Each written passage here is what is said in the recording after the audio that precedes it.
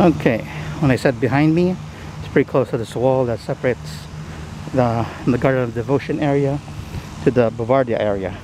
Okay, and oh, here we go. So we're now visiting the fifth notable person here. This is the grave of Edward July Da Roebuck, or Ed Roebuck for short.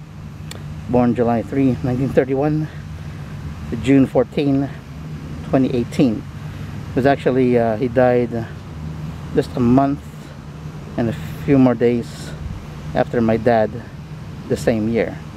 Let's see here, beloved husband, father, and grandfather. Okay, he is famous for being an American professional baseball relief pitcher and scout who played in Major League Baseball for 11 seasons for the Brooklyn Dodgers and the Los Angeles Dodgers, the Washington Senators, and the Philadelphia Phillies. He appeared in the World Series with the Dodgers in 1955 and 1956. Okay, so we have here also. Okay, so yeah, so they won the World Series 1955. Okay, there we go. So he was a scout for several teams, including the Dodgers and the Phillies.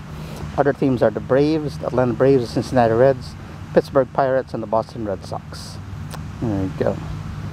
Okay, there we go. So that's Ed Roebuck for you.